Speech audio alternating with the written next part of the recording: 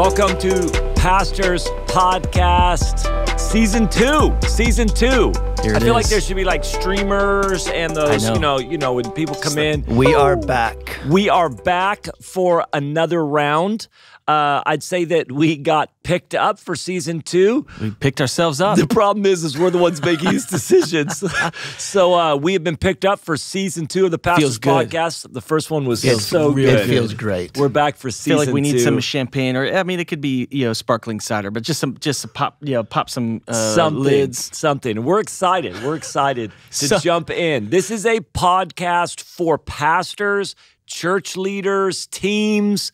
Really, if you are in the trenches, invested in building the local church, then this is a podcast for you. I am Banning Leapshire, pastor of Jesus Culture, and joined by some really great friends who are also pastors and pastors of church. Well, you've even longer, senior pastors longer than me. Is that correct? We planted right around the same time. Right around the same time. 6 months. So I'm joined by, again, Banning Leapshire, pastor of Jesus Culture, joined by Phil Manginelli. I am the lead pastor of the Square, northwest side of Atlanta, specifically Smyrna, Georgia. And just honestly, want to just say, personally, Season 1 was like really marked me. I'm actually really proud of the conversations we were able to have. Yes. I can't wait for the conversations we're gonna have in Season 2, and it's honestly feels like a great privilege to be a part of this. Yeah. I'm Nate Edwardson, pastor of the Stirring Church in Redding, California, the other church in Redding, California, and I just love doing this with friends. I just think right now we need each other. We need friends more than ever, and that's part of this journey is authentic friendships as we run together as pastors. A lot's happened since Season 1. I think this is the weird part of the day that we live in. There's a lot that's happened since Season 1. Yep. And I'm sure that we'll be talking about all that's happened. But can we just stop for a second and just say, well done. Well done. Well done. Everybody that's listening right now. Maybe you don't need to hear this from me. Maybe you don't know me personally, but I am around pastors, people building the local church. I am so impressed. It's been a difficult season, a lot to navigate. You guys are in this spot. People are asking me, and we thought kind of maybe the season was going to be over, and then it kind of keeps going, and it's obviously, we're in a really extended season of this. I remember John Tyson, who is a guest on Season 2. You were like, he said it's going to last 4 months. I was like, this is not going to last 4 months. That's right. He's a pessimist. It's going to last 2 weeks. He was wrong. We were all pretty wrong. He was being optimistic. But just all of the complexities that come with this. Every day you're making a decision that feels like it's got 10 different possible outcomes and layers, and somebody's not happy somewhere and all that type of stuff. And you know what?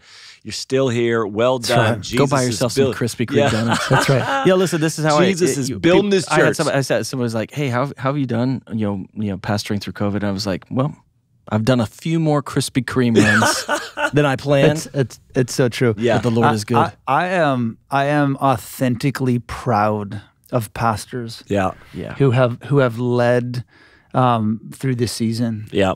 Yeah, it's true. It's true. It's been so challenging. It's been a difficult season, but also I will say this, not just to be positive, but like the faithfulness of God in this season has been profound. Yeah, encountering the faithfulness of God, encountering God building His church. And I think many people are maybe tired, or some are not. Some are like just soaring, it's amazing. But some are tired and all that. But in the midst of all of it, you just have that sense this is unto something. Yeah. Like God is up to something in our midst, and I just want to have a front row seat to whatever God is doing. And so you're still here. Well done. Thanks for jumping on Season 2 podcast. Listen, if you haven't gone back and listened to Season 1, I would encourage you to really, really great conversations in Season 1, and that will hopefully be helpful. Our goal with this is to come alongside you and challenge you, encourage you, equip you, inspire you, all of the above. We actually are doing this intro the last day.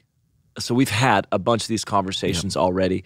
So I think we can kind of give you even a preview of these conversations in season 2 have been marking and profound. Yeah. And every single one, I'm in the mode, I'm sure you guys are too, where I'm just taking notes and I'm like, I legitimately don't care if anybody else listens to this. No, if I put all of these recording days to sit down with these 8 different guests or 9 different guests, however many it was, I'm like, this is really, I'm encouraged and I'm challenged and I'm going to go implement some stuff and change some stuff. And like, I'm going home with some like word of the Lord to me through this that I can't deny. I mean, it's been really significant.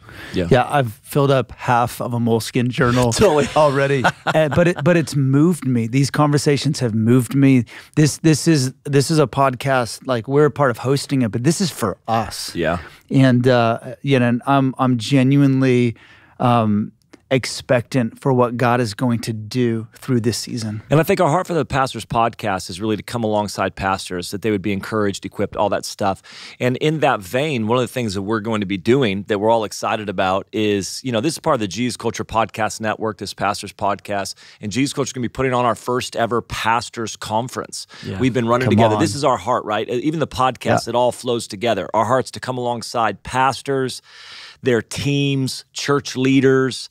And so we're doing our first ever pastors conference with the heart of just to say, hey, let's gather, let's seek God. We want to see revival in our day. Right.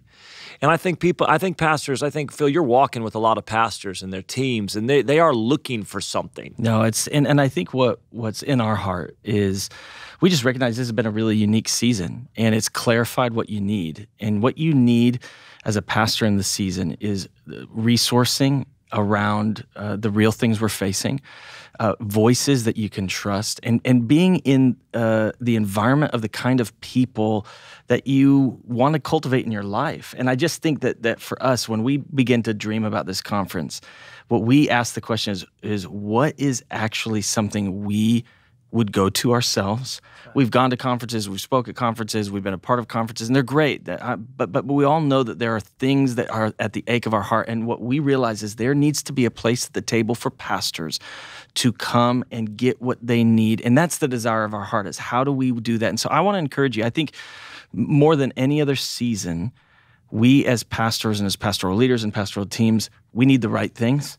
And I think this might be one of those moments where we can get around the right conversations and vision and leaders and people and voices that give that to us. Yep, revival in our day. It's going to be prophetic. It's going to be practical. We have a heart just to kind of run with people. And so we've got some of our favorite people. Alex Seeley, who was a guest on the first season. Corey Russell, who we guest on this season. Wow. Myself, we've got, you guys are doing breakouts. We've got a ton of different breakouts.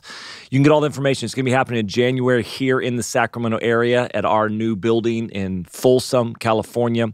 In January, we'd love to have you come out and be a part of it and just kind of check it out. And we're really focusing on 6 things. So even the podcast, the conference, all these things are kind of beginning to be wrapped up on kind of 6 focuses that we have. The first one being first love lifestyle, soul intentionality, theological clarity, leadership formation, communication excellence, and cultural engagement.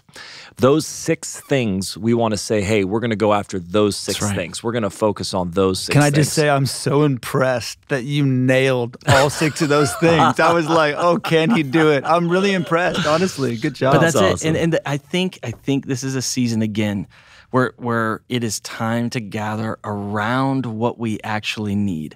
Yeah. And that, come on. more than Those anything, 6 areas, I would die on the hill of those 6 things. Absolutely. We need them, and we also need the kind of people who want them. Yep. So I'm just saying, come and get around the right environment and watch what God will do in your life. All right, season 2, Pastors Podcast. Here we it's go. Getting started. Listen to all of the conversations. They are really good. But the first one is from a friend of ours, Corey Russell, who every time he speaks, honestly, stirs my heart, makes me want to go love Jesus more. Get ready to repent. Yeah, get ready to repent. Just so with the Corey Russell episode, have a piece of paper where you're taking notes and have a piece of paper where you're just writing repentance. Yes, totally. That's right. So our first conversation of season 2 is with Corey Russell. I know it's going to impact your life. Let's do this.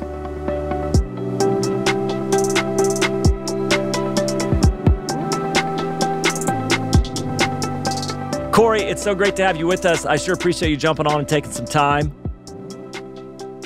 It's an honor to be with you, Banning. Love you, man. Listen, we'd like to get this out of the way right off the bat because John Tyson, who it will be a guest on the podcast, a great friend of ours, has stated this publicly. Is it public that he stated this? He's stated this publicly. Painfully public. That you are his favorite preacher of all time. And or not of all time, of current times. I don't even know what context it was, but you're his favorite preacher. And the problem that Phil and I have is we both have preached at his church. Yes. We both have been there, and yet somehow... I don't know. I'm not in the top three. I can tell you that. Well, I've preached there a couple of times, and I haven't. It's not even like Phil's a good preacher. It's not. It's not even that I'm not his favorite preacher of all time, which is now just a goal that I want to get to. I want to dethrone Corey. Oh, we are dethroning Corey. I would just take. Hey, Phil, that was a good job. Hey, Phil, you were almost as good as Corey. You was a decent day. Decent job. John doesn't encourage you like that. He's hardcore. He's back to the whole time. You didn't quote enough thinkers. That's the problem. You didn't quote enough source material. Yep. Yeah. He only compliments you if you're at like 20 source material quotes, or you're just functioning in the power of the Spirit. And so without one of those two, and I'm just in a strange middle ground that doesn't really hit either territory. Well. Anyways, great to have you with us. Corey, can you give us a real quick history of who you are? Many people would know who you are, many wouldn't. Can you just give a context of what you've been doing the last 20 years of ministry and then what you're currently doing? Absolutely. First off, I don't know if I believe John. I imagine there's a lot better preachers out there. I spent, I'm originally from Northwest Arkansas, got radically saved in 1997. Got hit by the power of God, and then the Lord got married to my wife in 98, had our first daughter in 99, and then we moved to Kansas City to join the International House of Prayer, where we spent 18 years running with the crew there, and 30-plus hours a week of prayer, fasting, Bible, crying out in revival. And Lord really began just to release messages, books, and prayer albums and things out of that. And then about 3 years ago, coming on 3 years, January of 2019, we were actually on a sabbatical in 2016, and the Lord spoke transition. Well, it ended up coming about in January of 2019, where we moved to Dallas, Texas, and joined the Upperroom church family here, and been on the team, been on the staff here, just building the prayer culture and teaching and training and all that kind of stuff. So, yeah, it's awesome. Been married to my wife, Dana, 23 years. Got a 21-year-old daughter, 18-year-old daughter, and 11-year-old daughter, and just loving it. He mentioned Upperroom, which we know Michael Miller, right. and really a phenomenal place. Really, what they're doing out there in Dallas is incredible. But I was just out there having lunch with these guys. I flew in, and I went to meet them at their place, and I thought it was their school. I don't know how many was there, a couple hundred people in the room, maybe 150 or so. So I go into their sanctuary. I'm waiting for him. And so I just pop in. I'm like, oh, man, this is awesome. There's school's in session. And there's like a prophetic dance happening, and there's people on stage and people sprawled out everywhere. And then they start taking communion, so I just take communion with them. And I'm walked out, and I'm like, dude, I was just in there with your school. They're like, school? That's not our school. That's our noon prayer set. Yeah. And I was like, oh, my gosh, this is happening every day. I know. You know those things you're like, wow, that's incredible. It's beautiful. Like it was, you guys are doing prayer sets how many times a week? We go morning, noon, and night, Monday to Friday, and then a Saturday morning. But it wasn't like just a couple people in the prayer room. It was packed in the prayer room. Wow. And it actually kind of marked me. I was there. I'm like, okay, it gave me some fresh vision. So, Corey, here's what we'd like to talk about. You're talking to pastors right now, church leaders. We obviously are all in the trenches, been in the trenches for a long time. What I would love to talk with you about, and maybe talk to the pastors about that are listening, is how the house of prayer and the local church, how does this all integrate? You were 18 years in a house of prayer. For those who don't know, IHOP, International House of Prayer in Kansas City. I mean, they have been going 24/7 since 1999, 24/7 in prayer and worship, and a really profound place, really incredible what's happening there. Yeah. But I found as a local pastor, it didn't always seem to, it raised the water level of prayer. I could feel that. But then it seemed to be not at odds, because that's not the right word, and I want you to unpack this a little bit. And are you doing prayer at your church at all, Nate? Yeah. Yeah, we are, but I'm absolutely just kind of embarrassed right now. We pray once a week. Totally. We pray. It's like noonday prayer on Wednesdays. So my house should be called a house of prayer once a week for an hour. I'm going back. I'm changing everything. We will have the upper room model totally. from now on. And I know you've got stuff going on, Phil. Yeah, we actually, part of the vision is getting to where Upper Room is. Yes. And we're building, we're at 4 sets now, but the dream would be that morning, afternoon, evening prayer room. So I think we all have a heart. I would be doing more prayer if we had a building. Can I just blame it that I don't have a building? Is that possible? Because I'm sure all these underground churches in the world, that's their excuse as well. True. They don't have a building. As long as you can look at the underground church of China and tell them you're not praying because of a lack of building. I think that's a fine Let's move on from that. We're going to talk to Absolutely.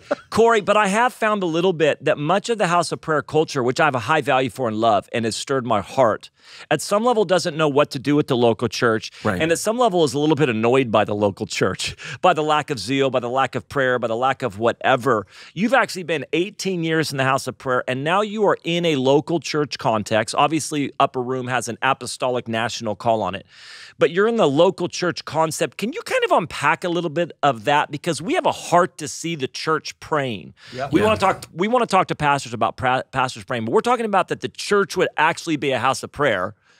And so many, I feel, are maybe kind of don't quite know what to do with that. But also the house of prayer concept seems to like somehow not quite mesh. Can you, is this even, I ask very general questions, but can you unpack that a little bit for us? Absolutely. Well, I just want to start with the answer of how much love and respect I have for pastors and leaders, ones that are bearing the load. And what you guys are heroes of mine and heroes in the earth, and everything that you bear week in and week out. It's historic, and I have great love and respect for you, and great love and respect for what pastors across the earth are doing. You know, one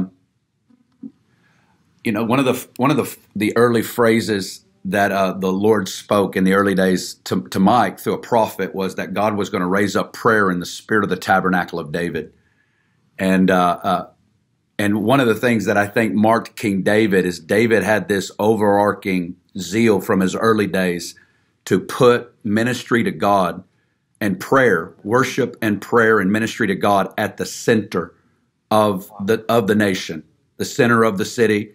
And he put singers and he put musicians around the glory. You know, David did something historic in his day. He removed the veils and he put singers and musicians around it. And he says, I've learned the blueprint. God is enthroned in the praises of his people. God's throne will descend, and we will have God fight our battles for us. We will see divine resource, divine wisdom. David would go into the prayer room and have visions. You know, David's not just a hippie with a guitar. He was a prophet, is what Peter called him. And I think he saw many things, and I think there's divine strategies that David caught and insight in the prophetic spirit. I really believe within my heart that the Lord is remembering David in these days, and he's taking David's vow of ministry to God as something to the side with a handful of cold ones, and he's raising up leaders that are going to bring it to the center and that are going to begin to prioritize the place of worship, being in the presence, hosting the presence, and agreeing with God through intercession. And I just want to say here at the thing, I said in 24/7 for 18 years. It's beautiful. It's glorious. But I want to tell you, as Mike said for years, only do that if God forces you to. I don't really believe that's the model that's going to be sustainable in local church context. I think the morning, noon, and night is brilliant. But you know what? I celebrate noon on Wednesday. I celebrate prioritizing. That's you, Nate. That's you. That's true. That once a weeker. I receive it. No, I celebrate that because I would rather do one well than 100 just for the sake of whatever. It's not about quantity per se. It's about priority and being able to say, God, we care about this place of ministering to you. And so I believe God's raising up leaders that are going to begin to put it back to the center, because I don't think we can bear. I think the burden is unfair on our leaders and on our pastors, and the burnout and the weight and the pressure to where we look to them to solve the 1,000 things. And I believe God's releasing a model and putting prayer back at the center and removing the stigma off of it to take the burden off of the system that's crippling and crushing our leaders. And that's what I believe too, is that we begin to connect people to God instead of running to the pastor to fix their problems. We actually begin to teach people how to look at God and how to begin to engage with Him for the fight of their marriage and for the breakthrough for their child and for the breakthrough in their business or whatever it may be. So I believe this is God's lifeline to the current church structure that's going to begin to release the things that we're longing for. Corey, one of the things that you're saying that is so, I think, significant, because especially walking through these last couple of years, right? We've always known that there's a burden and there's a cost to ministry. And one of the things about pastoral ministry that's difficult is that we recognize there's an unfair pressure being put our way, but we're also not trying to be self-pitied, right? We're not trying to, like, I signed up to lay down my life. I signed up to bear the burden. I want to lift up my church. I want to bear the weight, even if at times people don't understand it or these things. But there's this reality that's being formed that I think that you're putting language to, is that there is a weight that I cannot actually carry. And my church, both I need to lead them in this and I need them to awaken in this, is that there has to be a burden that gets placed at the feet of Jesus that right now is a burden that's being placed both on the pastorate and on the structure. And so when people come at the pastorate or people come at the structure, I think there's fairness to it, but I think this is a piece of it, is saying, no, I actually think we have lost our ability to depend on the Lord. And as churches, in some ways, we've lost our ability to help our people know how to depend on the Lord. And I think this is even the vision for me of why I want to bring the prayer room back to that. Like, your language is moving me back to the place of center, because in some ways, it's like to move forward, there has to be a people who learn how to put the weight on the Lord. And if for churches to make for pastors to make it. And this would even be my appeal, and Corey, and just listening, my appeal to pastors who are listening to this are like, how do I do this? How do I prioritize this? I'm just saying, could you catch a vision of some of the pressure not being on you, of creating a way for people to come and put dependency on the Lord that right now they're putting on you in a structure that is just so painful. And I just think pastors need that more than the last 2 years have, for me, of course, as we've walked through so much stuff, have brought things from the background to the forefront, that if we aren't creating a place where people know how to come and put the weight on the Lord, we're not going to make it. How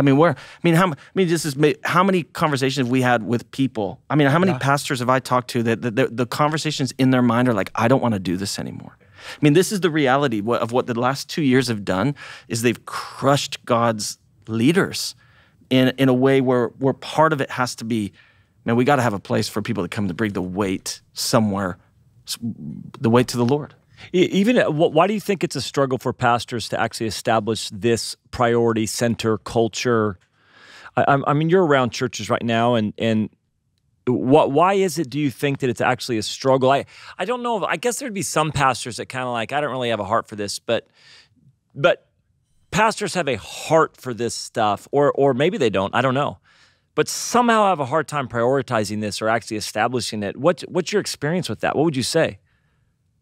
I think most pastors and leaders, in their 20s, they had the long hours with Jesus going after him. This has been in their heart for years.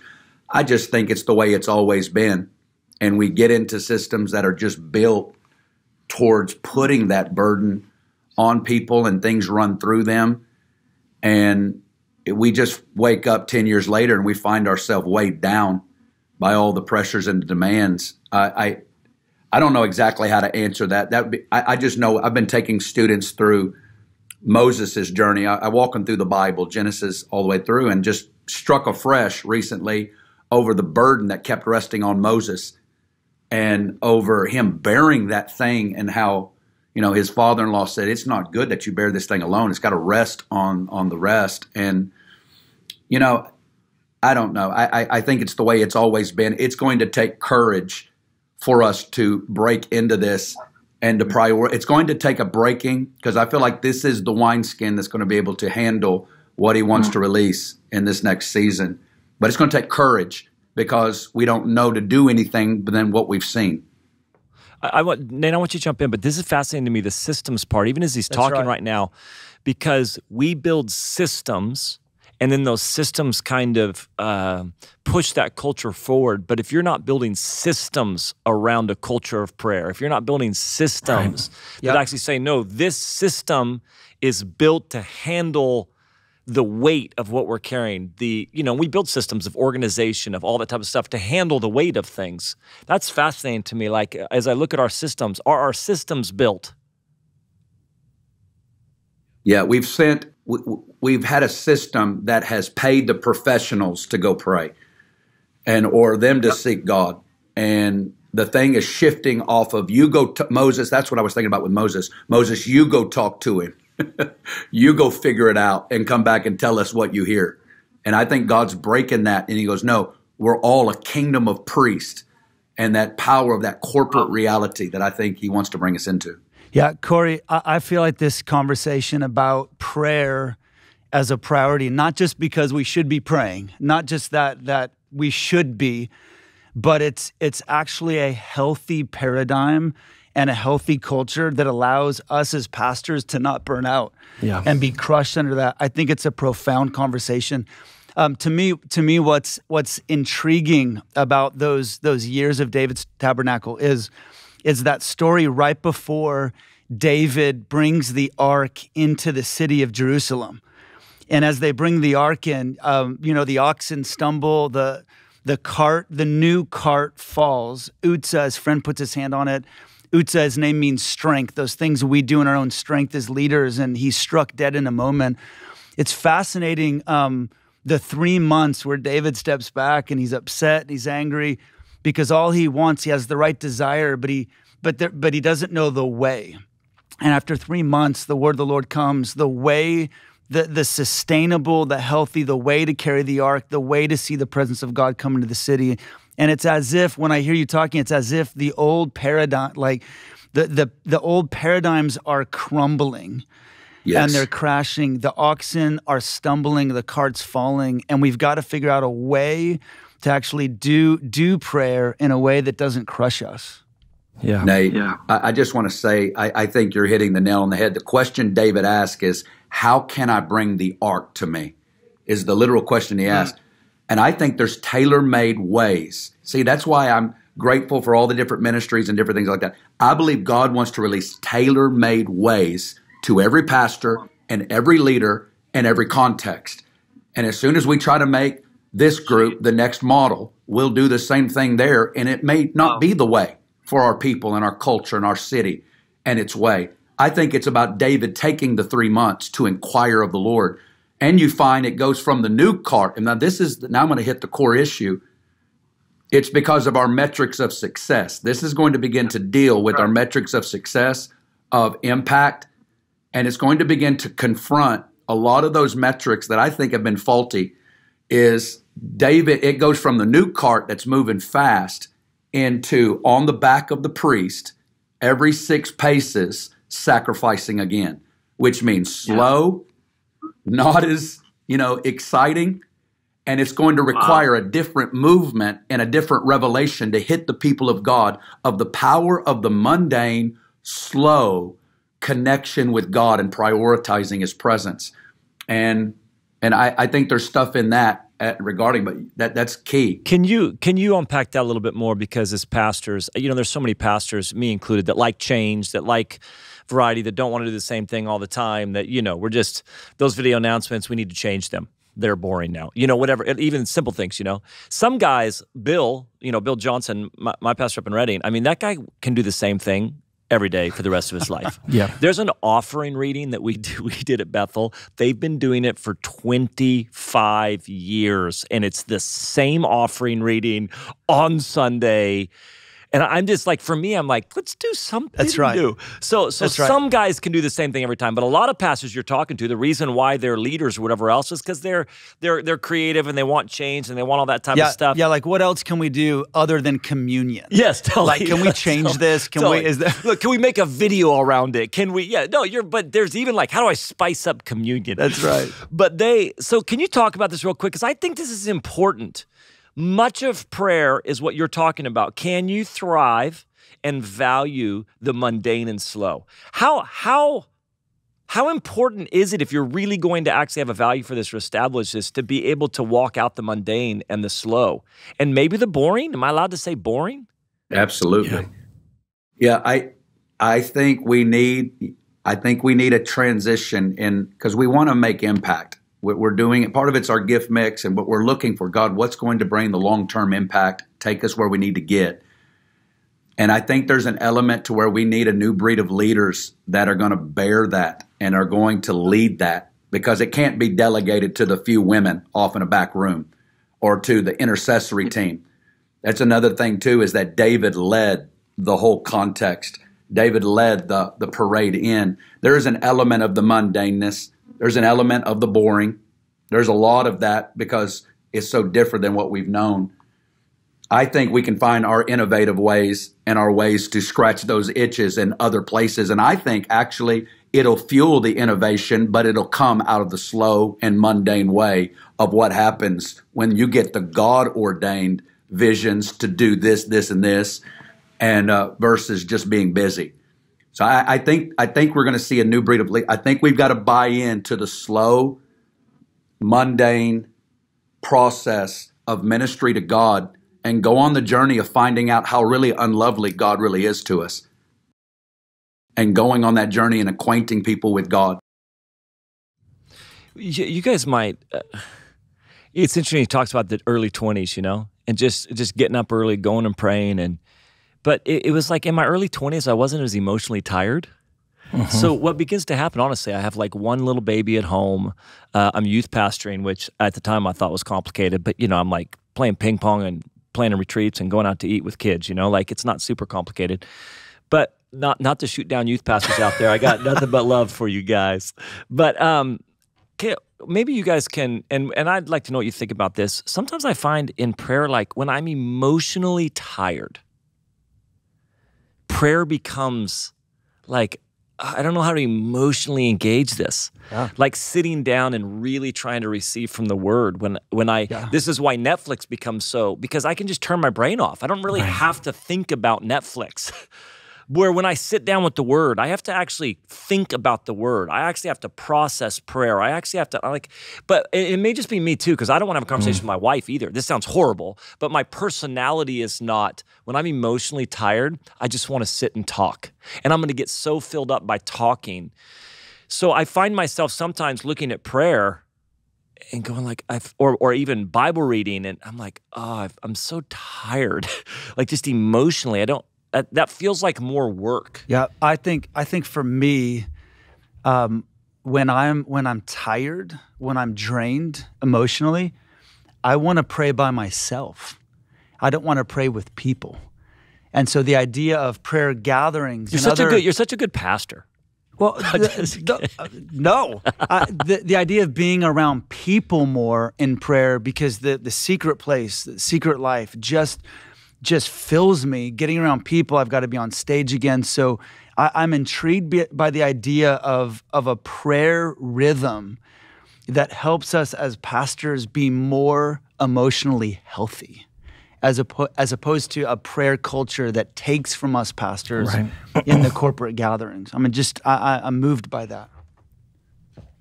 Yeah, I'm the same way as all of you. I think it's something we have to fight for. It's something that we must prioritize, and sometimes learning how to say no. I think at the sake of us I'm convinced I can do more with my 75% of time and energy if I prioritize the 25%. I think the corporate prayer meetings, it's just being there. The days I don't have energy to read my Bible or anything, I'll just sit there and receive and lightly pray in the Spirit. The pay is the same. There's the days to where I don't want to think and I'm just sitting there being. And there's the other days where it's awesome. But most of the days are just being there, receiving, and you don't even really know where you're at when you're there. I don't really know. How do you talk about, because so many guys and girls are task driven. Like they need to feel like they've accomplished something. And yet so much, wow. How do you integrate that into prayer, or even just being okay? Does it feel like you're accomplishing things, not accomplishing things? There's not tasks that we're doing, just sitting and being, or sitting with the Lord? Or how are you training and equipping people for that regular just being with Him, even if it doesn't feel like there's movement on that? Yeah, I think beginning to connect people that God will do more with your 50% of your schedule if you would have waited on Him than He will with your 100% of your schedule, with all of your energy, wisdom, strength, and resources. It's the understanding of the tithe. We declare our tithe and our finances, saying, God, you can do more with my 90% than I can with my 100.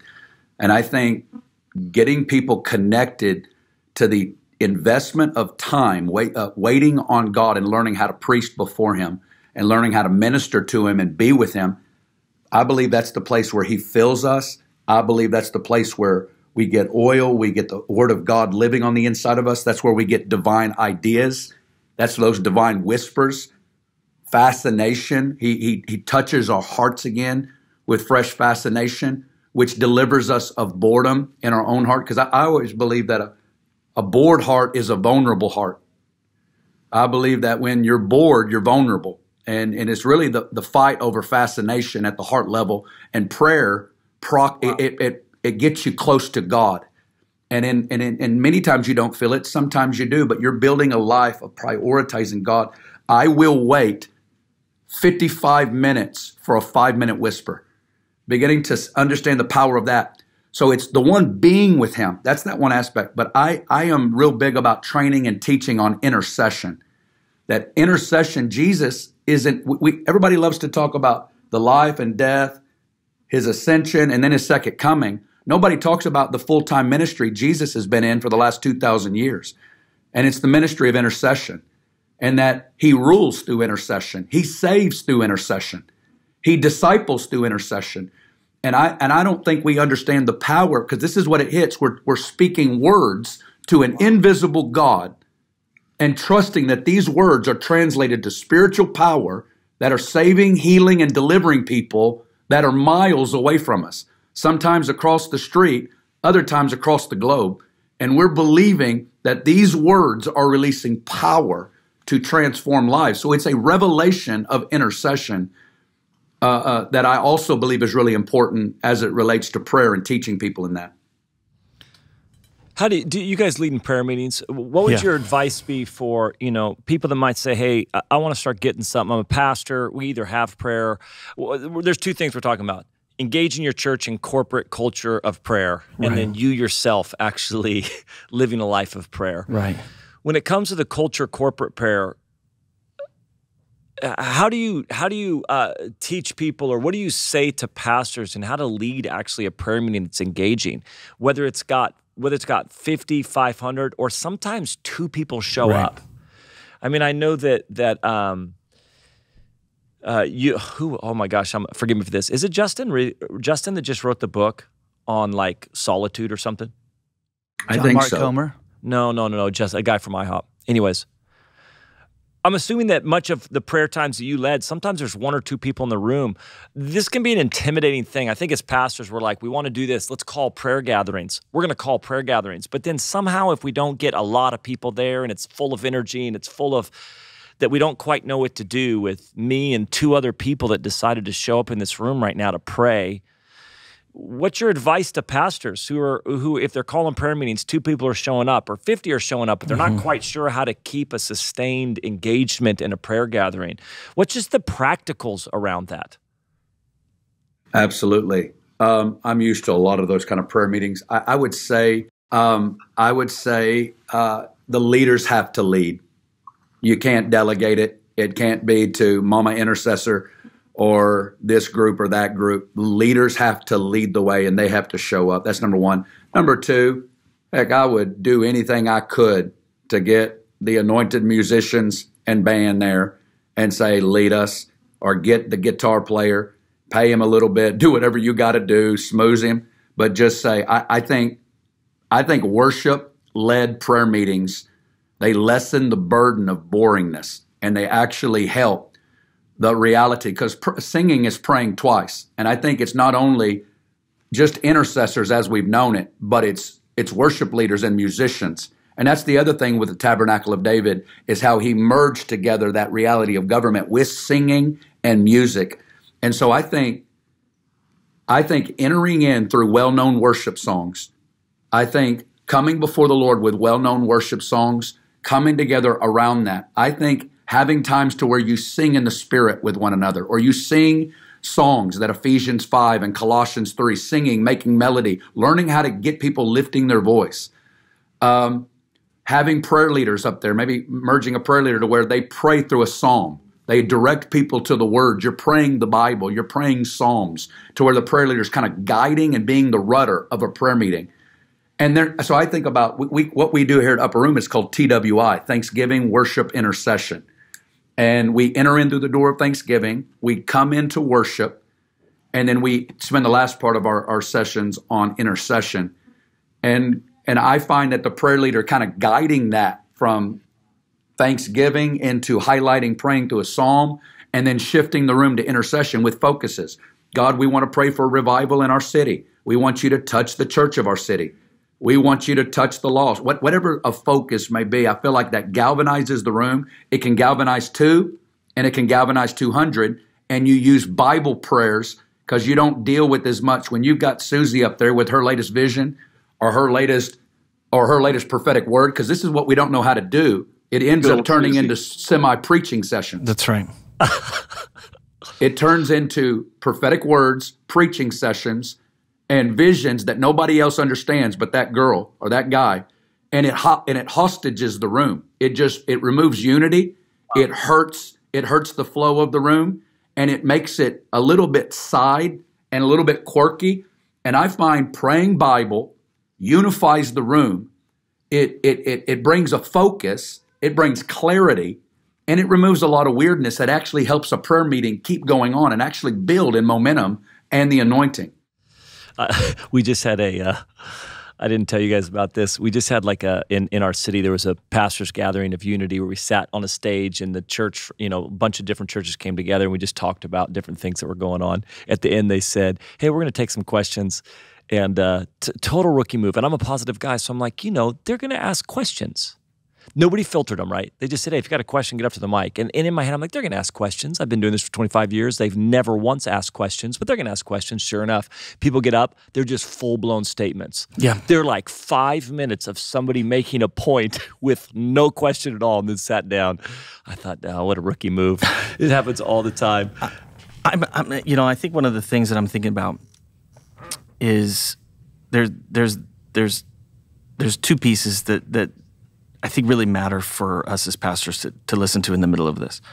I think the first is that actually we have to recognize that we have normalized a pace of ministry that isn't actually giving of its first fruits to a place of intimacy with the Lord. And I do think that there is especially again, over the last couple of years, where there was a unique burden of production. You moved online. Every one of us have had disruption, and in that disruption, there's been a lot of challenge. And I actually think for the ability for us to move forward as whole people centered in the person of Jesus, there has to be a first fruits back in the place of intimacy. And so I do think there is something that has to start in us. And I think for prayer to be what we want it to be, it actually has to be in some ways pioneered by the leader themselves. I do think this is part of why prayer cultures get off, is because we hand them off in a way that they have to be established by ourselves first.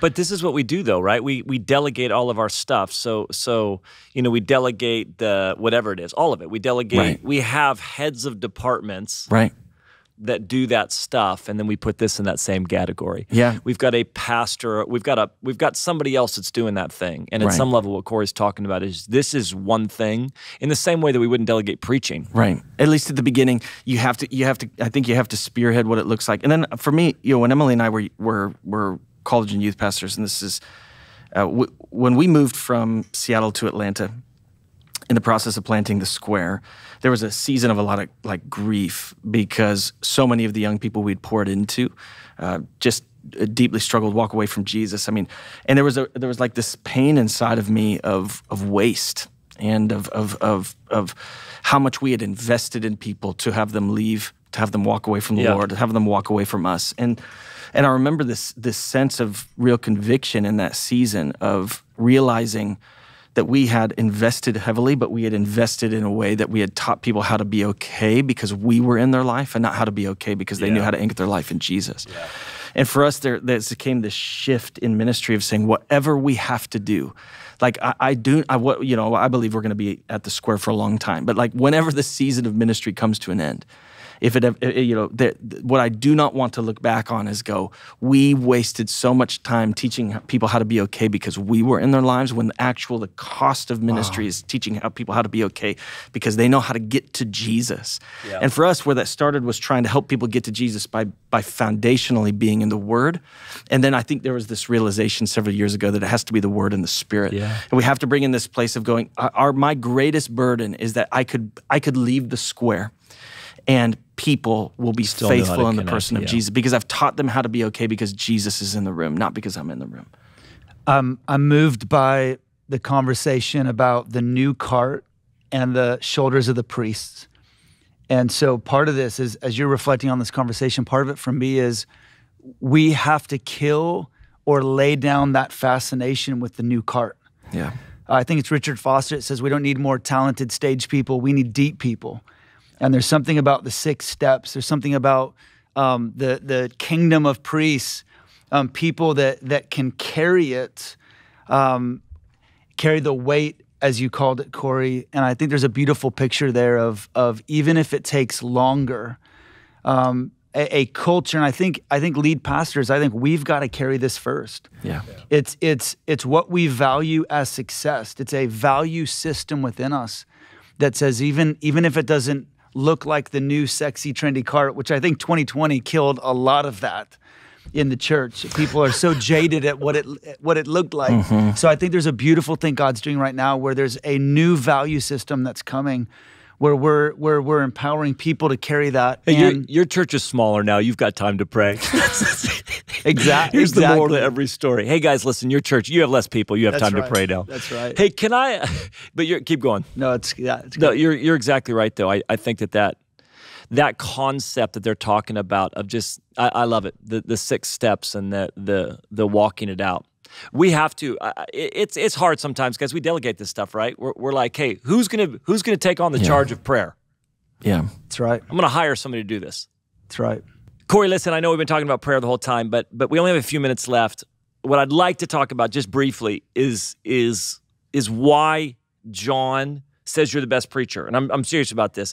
You know, we all have a heart for the actual craft of preaching. We want to deliver the word of God in a way that's anointed and accurate and, really actually moves the heart of people. Nate's got a preacher school, and this is something we have a heart for. But honestly, why, can you just quickly say, what is it that makes you an anointed and effective preacher?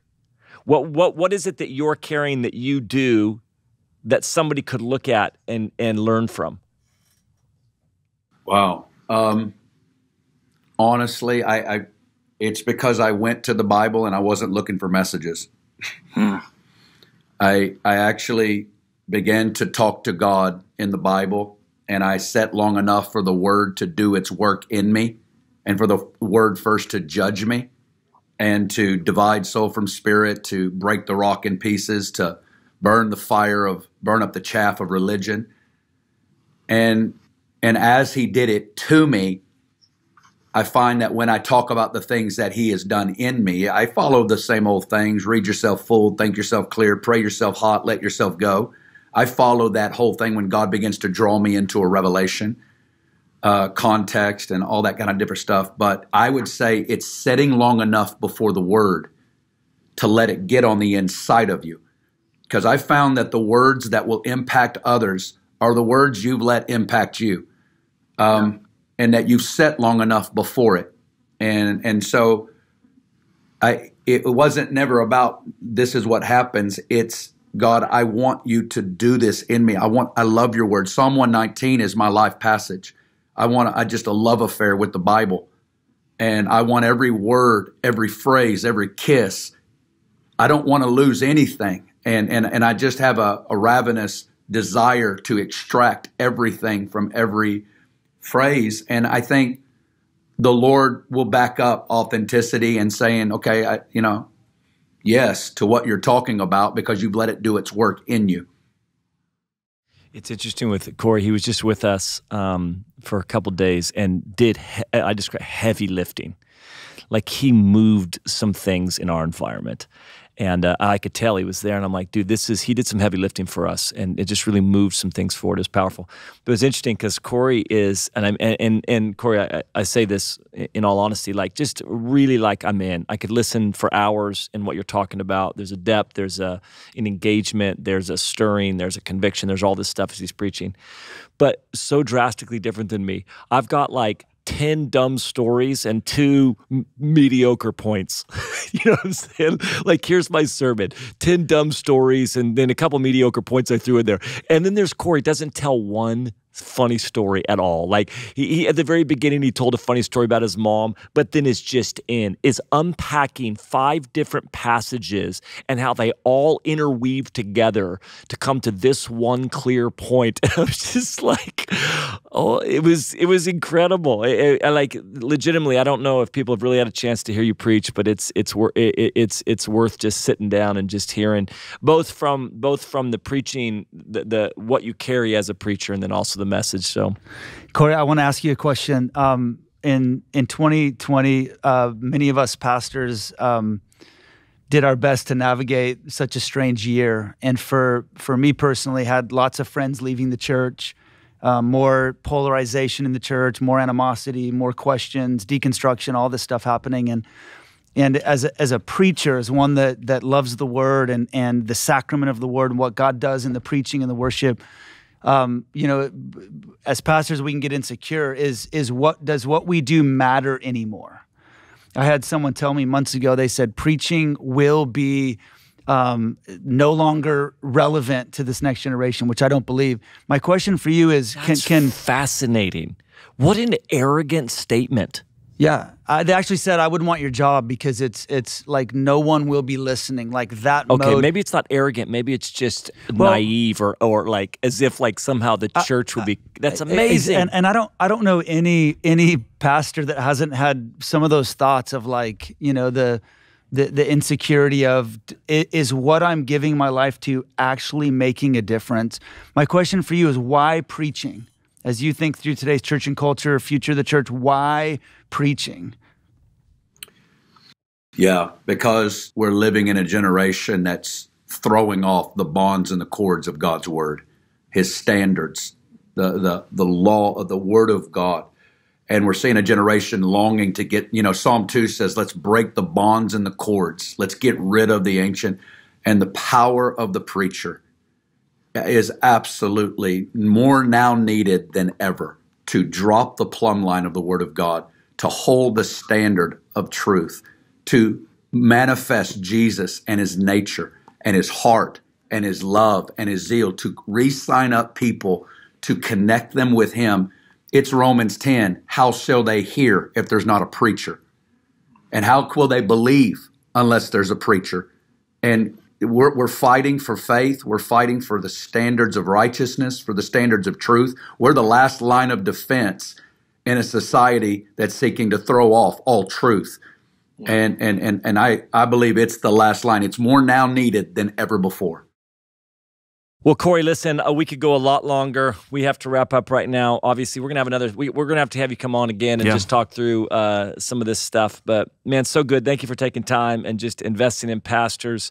It's just love calling your friend and running with you, and looking forward to how can people find you? You also have I do want to say this, that Corey has started a movement. It's actually a part of his story with his son that they lost, passed away 8 years ago. It's a deeper story that we will try to get into some other time. But out of that has come a movement called Nashterites, just actually raising up a generation of intercessors in the church. It's actually really powerful. Can you just say where people can come? You've got on online, you've got resources, school, you've got so much stuff happening. Where can they find all this stuff if their heart's been stirred by this? CoreyRussell.org. CoreyRussell.org has everything. CoreyRussell.org. All right. Well, we appreciate you being with us, Corey. Everybody else, man, thanks for jumping in and having this conversation with us. We're excited for the rest of Pastor's Podcast Season 2. We'll do it again.